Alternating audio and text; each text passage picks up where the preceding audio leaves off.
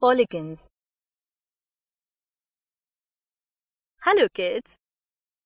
Today, let us learn more about polygons. Let's start.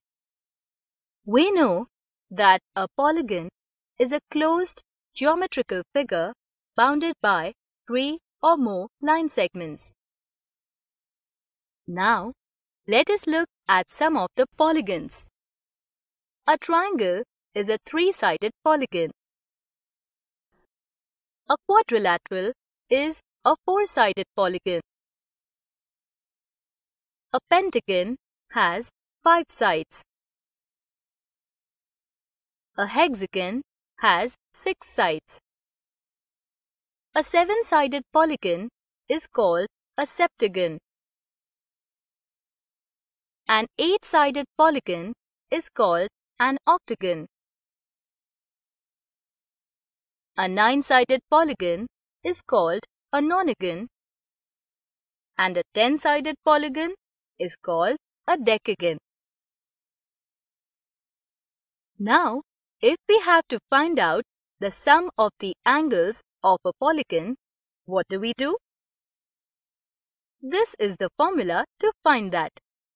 Sum of the angles of a polygon is equal to number of triangles into which the figure is divided multiplied by 180 degrees. Now, to get the number of triangles the figure can be divided into, we subtract 2 from the number of sides of the given figure. Let us take an example of a quadrilateral to understand it in a better way. A quadrilateral is a four-sided polygon. Therefore, 4 sides minus 2 is equal to 2 triangles.